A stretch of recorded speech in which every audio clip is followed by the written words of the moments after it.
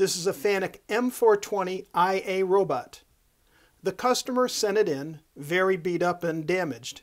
As you can see, there are all sorts of broken and damaged parts here. And here, also here. The story behind this was that they were moving it from one place to the next, but didn't secure it properly, and it took a roll. So we will rebuild all this and do a test run. Now we have our rebuilt robot. We have repaired the servos on it and all the damage you saw before. New encoders have been installed. And we are doing some test movements after master calibration in order to test some of the axis moves and make sure everything is working correctly. Thank you for watching.